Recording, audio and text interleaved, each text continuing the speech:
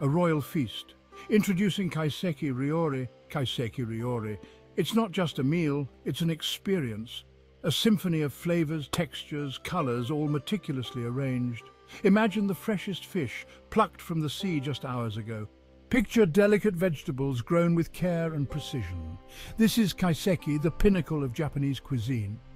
Born in the imperial courts, this cuisine is about more than just food. It's about art, it's about seasonality, it's about respect for ingredients and tradition. Kaiseki is a dance between chef and diner. Each dish a carefully choreographed step in a culinary performance. Don't expect huge portions or gut-busting flavors. This is about subtlety, about nuance. It's about appreciating the delicate balance of taste and texture. Every bite is a journey, every sip a revelation. This is food that engages all your senses. From humble origins to imperial tables, the history of Kaiseki. Kaiseki's roots are surprisingly humble. It started centuries ago with simple meals served at tea ceremonies. Think rice, miso soup, maybe some pickled vegetables. But over time, things got more elaborate. As the samurai rose to power, so did the complexity of Kaiseki. It became a way to impress, a display of wealth and refinement. By the Edo period, Kaiseki had reached its peak. It was the food of the elite, served in grand castles and palaces. Rules were codified, traditions established. The order of dishes, the presentation, the ingredients themselves, all carefully dictated. This wasn't just dinner, this was a ritual. Nature's bounty, the ingredients of Kaiseki. Forget your supermarket produce. Kaiseki is all about seasonality.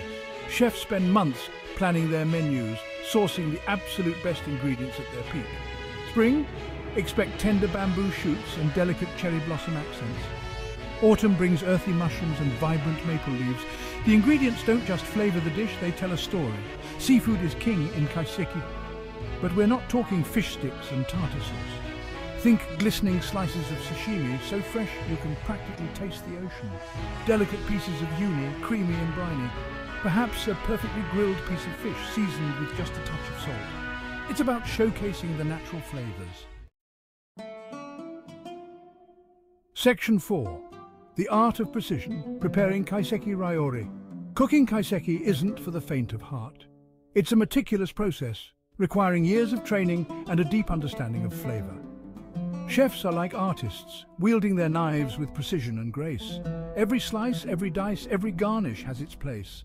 Presentation is paramount. Dishes are arranged like miniature landscapes with careful attention to color, texture and shape. Timing is everything. Each dish must be prepared and served at its peak. The soup should be steaming, the sashimi ice cold, the rice perfectly cooked and seasoned. It's a symphony of flavors and textures, all coming together in perfect harmony. Section 5. A culinary pilgrimage, the global appeal of Kaiseki. Kaiseki was once a secret, hidden away in exclusive restaurants and private homes. But the world has taken notice. Chefs around the globe are incorporating Kaiseki principles into their own cooking. The focus on seasonality, the meticulous plating, the respect for ingredients. It's an approach that transcends borders. But to truly experience Kaiseki, you have to go to the source. Japan is home to some of the world's best Kaiseki restaurants. From Michelin-starred temples of gastronomy to humble family-run establishments. It's an investment, to be sure.